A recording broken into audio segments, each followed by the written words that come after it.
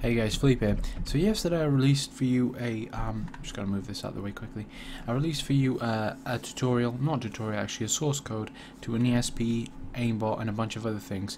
So what I'm doing today is I'm releasing a simpler version of that with a different method that I'd like you to know about. Now I'm going to go over some of the advantages and disadvantages of using this method compared to the other one.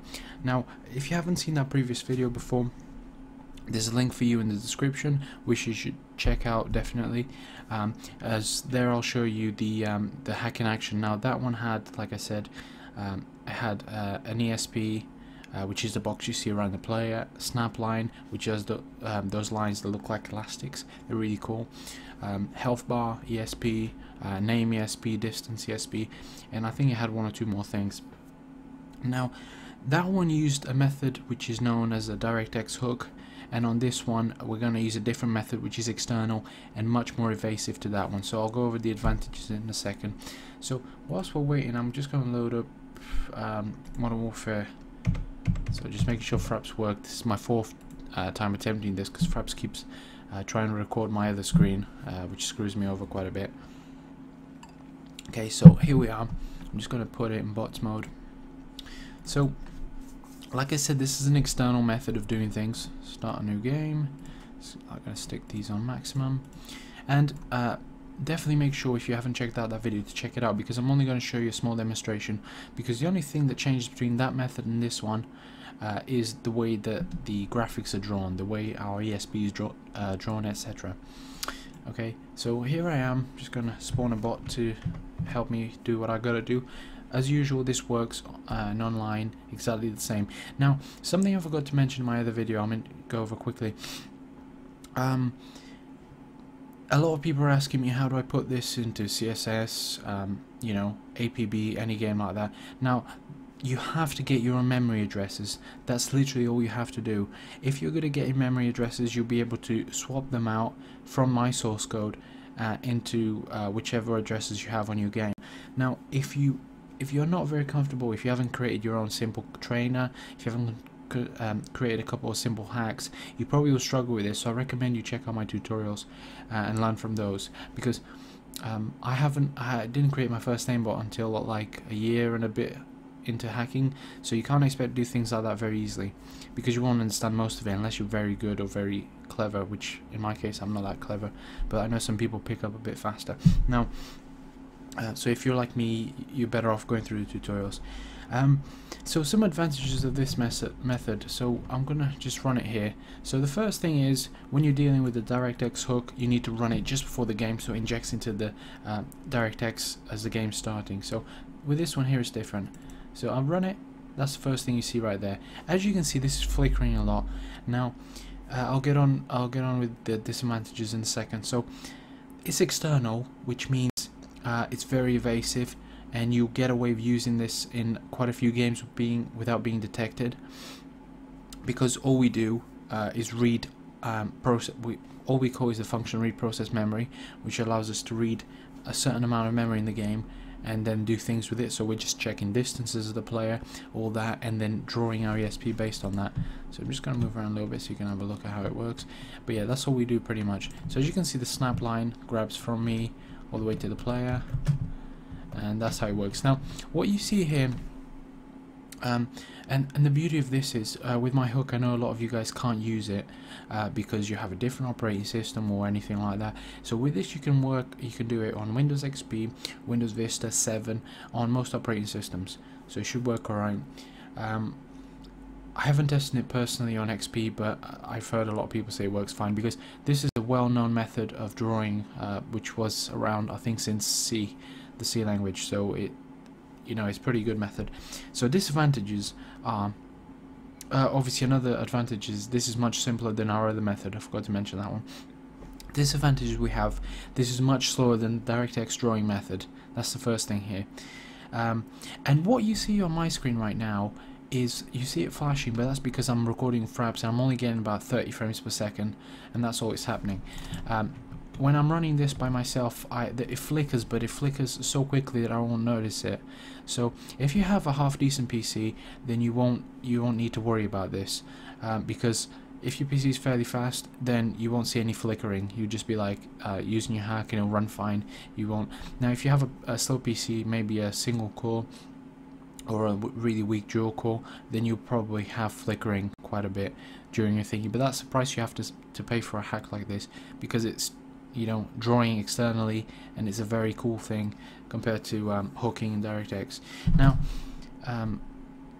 another thing is this won't work, the ESP won't work in full screen.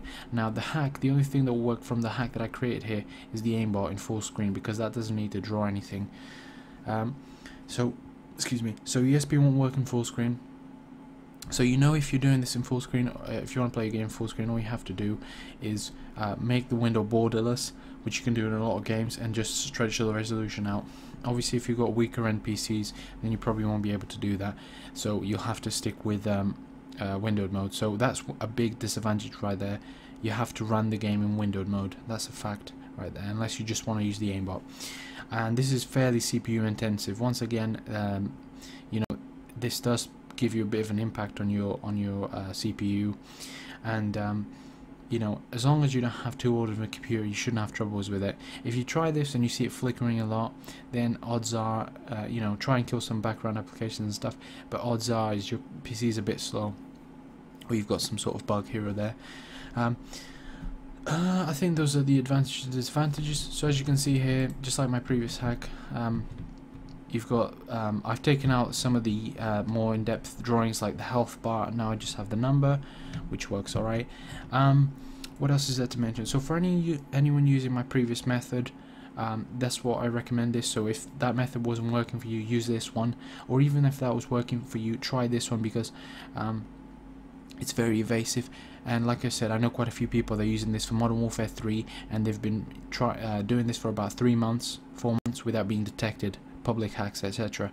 And you don't get detected. Why? Because this only uses one function, which is read process memory. Alright, it's very simple. It's a lot of you've probably used it before, and it doesn't need any, you know, injection, none of that stuff, which is why it's such a good thing, if you can handle it obviously on your PC. I'm sure some of you might be able to do some tweaks to reduce the flickering as well, which should be good to know about. Something I mentioned, I believe I might have mentioned this already actually. Anyone, yeah, I have mentioned it about the no experience thing. If you guys aren't very experienced, you need to, you know, do some earlier hacks first. I don't mean to put you down in any way, I'm just saying, because I tried many times to do an aimbot, do an ESP, and I failed over and over again, and I wasn't able to complete a single hack because I didn't know half of the stuff that was necessary. So I think that's yeah, so this will work on most games as long as you can get the memory addresses. That part is up to you, and you can check some of my cheat engine tutorials, they might help you with that. And another thing I want to cover is, I think that's all I need on my notes here. Another thing I want to cover, I'm just going to spawn a guy or two. Now this will keep, or just spawn one, just to let you have a look. So you, as you can see here, you got the snap line going from one to the other, and it's actually handling it quite well. Considering, so as you can see, I'm going to shoot him once. Actually, he's probably going to kill me. I got a shotgun. Yeah, he's done. As you can see, he got killed. But what was I going to mention? Oh, there he is again. So just, you can see, if you want a more in-depth one, obviously check out my other one. That's got a few more features, which I'm sure you like. And I think that is it. I had something to mention again. I had started playing like an idiot. I forgot what it was. Let me have a quick drink and think about it. Alright, I remembered. I won't be making tutorials for a little while now, because a lot of you guys know that I'm going back to uni. So I won't be making, I say that in every video almost. I listen to myself and I'm sick of hearing myself say that. But I have to tell you guys, because some of you new guys don't know this. So I've got to go back to uni, but I will try and find some time. I've got some excellent ideas for tutorials, which I'm sure you guys will appreciate. You know, things that haven't been done before. I really want to, you know, try those out. You better not kill me. I really want to try those out. I've got some really good ideas, which I know, you know, a lot of you will find helpful, because it's things that I would have found helpful when I was learning hacking. Well, I still am, I guess. So don't expect any videos for a while. I might release a couple. I'll still be releasing hacks every now and then. I've got a couple in mind. People have asked me. I will be doing those. I may release some source code here and there as well. I'm not going to stop doing that. But this ESP, etc., expect a tutorial on this at some point. Alright, I can't guarantee you when, but at some point you can expect a tutorial. Alright, so I hope you guys bear with me whilst I am a little bit away. I'll still be answering questions and all that. So if you got any questions, ask them in my forum, because GuidedHacking.com, because YouTube just screws up all my PMs and all that stuff, and I never get told when I've got a new message, etc. But yeah, if you got any messages, post them there, post a thread or whatever, and then we can, you know, I can help you out some people, sorry, we can all, because if I get all the messages to my inbox, then you know, I'm gonna spend all day replying. If you make a thread, then other people, which are quite good, and they can help you as well. I think I've rambled way too much. Hopefully you guys can test this out for yourselves. Let me know how it goes. If you have any problems, let me know. Yeah, so check on the description. There should be a link to the post on my forum where you can download this. Yeah, hope this works out for you. Let me know. Any problems, as usual, just post them there. I'll see you guys later.